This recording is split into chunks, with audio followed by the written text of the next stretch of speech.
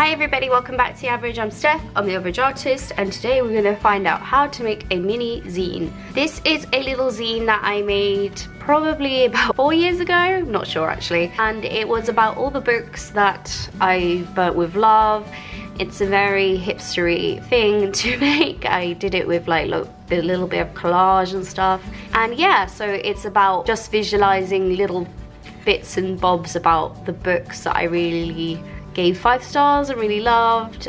Yeah, you can see them all here. I did like a content thing on the back, which is kind of cute. Shining, To Kill a Mockingbird, A Handful of Dust, I Captured the Castle, Horns, The Diary of Anne Frank. These were the books that I chose. So yeah, today I wanted to make a new one. So this is basically how it looks first of all. So you can see there's 2 sides. And what happens is it's just like an A4 piece of paper basically. This is card, so it's pretty like heavy, which I prefer. Then fold this, basically you fold it in half, and then you fold it in half again.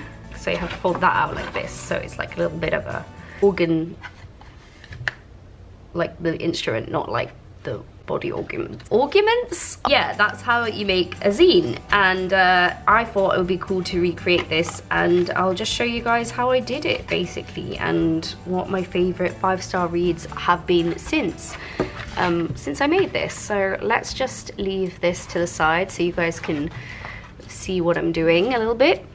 So this time I'm going to be using my Holbein watercolor sketchbook. I'm just going to take a piece of paper out from here. I think the paper is actually quite thin, so let's see how it does. It's also, I think, smaller than this one. Not sure what size this is because this is A4, but yeah, we're just going to fold it the same way, and I'm just going to do it like this.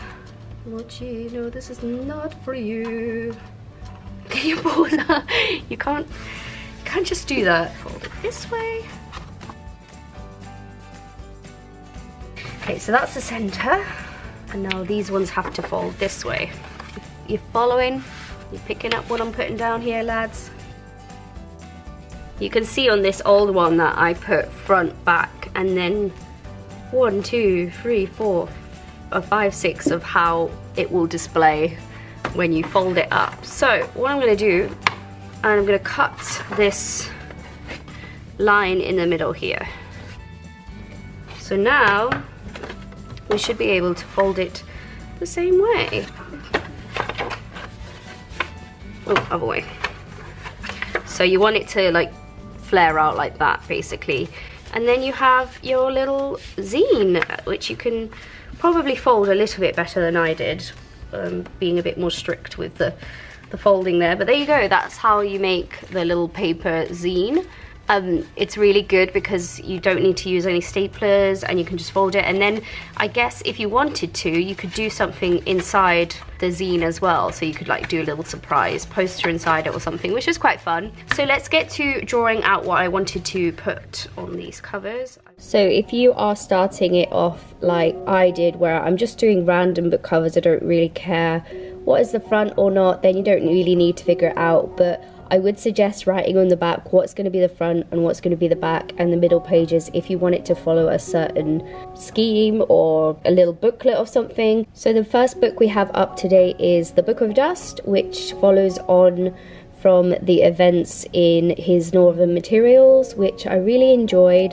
I really like this book. The second book in the series was a little bit long and a little bit strange to me, but I will definitely still read the third one that is coming out probably soonish.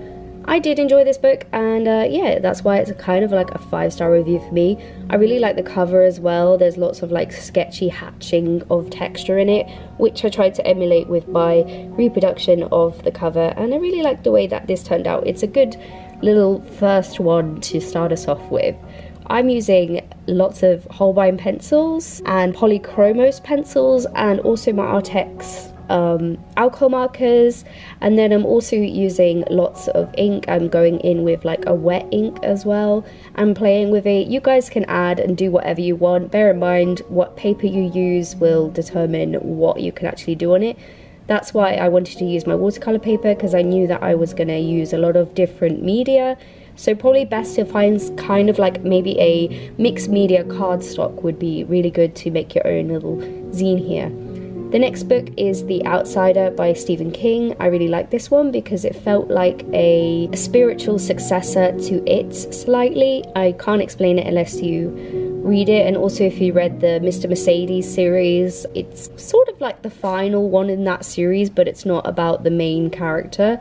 It's sort of like a side story, so I really enjoyed it. It made all the stories come together for me. Maybe if somebody else read it, they wouldn't give it 5 stars, but for me it felt very much like, if you are a fan of Stephen King's books, it was like him going back to his roots. And the next book is one of the first 5-star reads that we did for our book club in Patreon. So if you don't know, we have a book club on my Patreon page, which is really fun. We pick a book each month and we read it, and this one was Mexican Gothic, which was so much fun to do. I really like this cover. I think I've redrawn it before, and I really like the way that this one turned out because it seemed really like cartoony compared to the other version, the actual real version of the book cover, and I really like that because it gave it a bit more of my style and my flair, which I really like. So if you want to reproduce these little zines, maybe you want to give some to your friends, or maybe sell them at maybe like a Comic-Con or something, I don't know, you could just scan this in and then print it out and fold the papers up in the exact way that you've done here with the original, and then you can have copies of whatever you want to make, which is kind of such a fun idea. I wish I knew how to do this when I was like a teenager. It would have been cool to make like mini zines and give them out to friends and things, but hey, we know about it now, and it's a really nice keepsake as well. Like I said, for me and reading all these books, it's really nice to look back on them and be like, oh yeah, that book. And especially my older zine that I showed you in the beginning, I really found it like one day when I had kind of forgotten about it, and I was like, oh yeah, this is so cool, and just rereading the quotes that I found interesting at the time. I like that version of this zine as well, so I might make another one where I do like quotes and stuff from books that I really enjoy, because I think sometimes it's good to reinforce what a book left with you. So the last one of this half of the zine is Empress of Salt and Fortune. It's another 5-star read from our book club, and I really liked this book. It was sort of just strangely written to me. It was something new and fresh, and it's a very short read, but it was very fantastical, but also like delves into Chinese history, which I really like. And yeah, so the next book is my favourite book that I read all year, and my favourite new series ever, the Mirror Visitor Chronicles. If you guys have not heard of this, the last book just got translated from French, and I finished them all a couple of weeks ago, and I am absolutely in love with this series. If I could see a book turning into a Ghibli film, it would be this one. Basically, the main character can touch objects and read their history and see like visions of the history, and the world has been separated into different continents like that are floating apart from each other, and on each continent different factions have different powers, and she has to go and be married to somebody from a northern territory and who are very different from her, and it's sort of like a courtier's situation in the beginning of this book, and then it just builds up from there, and it's really, really great. I really like that series because it has a bit of everything that I admire or enjoy reading, you know, in fantasy anyway. So the next book is a bit of a stone's throw from that book because it's more based in reality. It's Born Under a Million Shadows, and it takes place in Afghanistan where war is raging, and it's about a young boy being born and his family. And I remember this book really sticking with me, and it was good because it was kind of a story that wasn't solely based on heartache and terror, which usually when I read books about Afghanistan or that, they're always quite heartbreaking. So this one still had its dose of uncomfortable reads within the book, but I think like it had a nice ending. So there we go.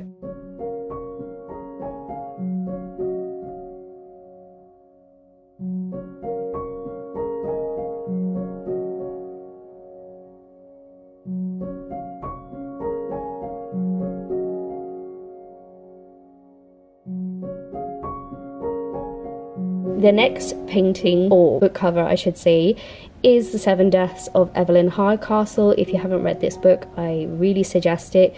It's like sci-fi, fantasy, whodunit. It's really incredible. I remember reading it feeling very confused the whole way through and really enjoying the outcome of the ending. It's about a person who keeps waking up in a new body every day but has to figure out who murdered Evelyn Hardcastle. So it's really interesting, and I really like that read as well, obviously because it's in my little zine that I've made here. Now approaching the last book. I think this is like the oldest book on here that I've read, as in the longest ago that I finished it, the longest ago. You can tell I read a lot. This one is Pachinko, and it is about a Korean family before the Second World War and the occupation, and how this family moved to Japan and opened a pachinko parlor, which was very frowned upon at the time because it was sort of like gambling, and people who did it were looked down upon, and also the things that the Korean population faced at the time. It sort of speaks on that, and it's really an interesting, beautiful story, full of heartache again, because it tends to take place in wartime and gives the interpretation of hardship for Korean people during the Second World War. So it's a really beautiful story, and all these books are really great, and I'm so glad that I made them into a zine because I can pick this up and look at it and just think, nice.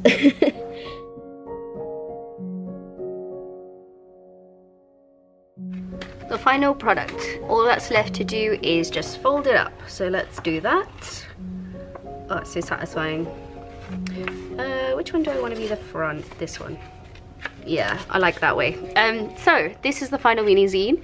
We have The Outsider, Mexican Gothic, Empress of Salt and Fortune, A Winter's Promise, Born Under a Million Shadows, 7 Deaths of Evelyn Hardcastle, and Pachinko, and The Book of Dust. I really like doing one of these. It's really fun, and it's a cool way to get out of art block, to just like study the book covers and just have fun with it. You could also do it like I did the old one, where I just took something from the book or took a quote from the book. For instance, The Shining, this is a quote that I really liked from the book. I really like the way that these turned out, so now I can every year make one maybe of the different books that I liked that year. So what do you guys think? Let me know down in the comments, and let me know if you're gonna make one of these. They're really fun. That's the end of the video. Thanks for watching, guys. Please like and subscribe, and I will hopefully see you next time. Bye.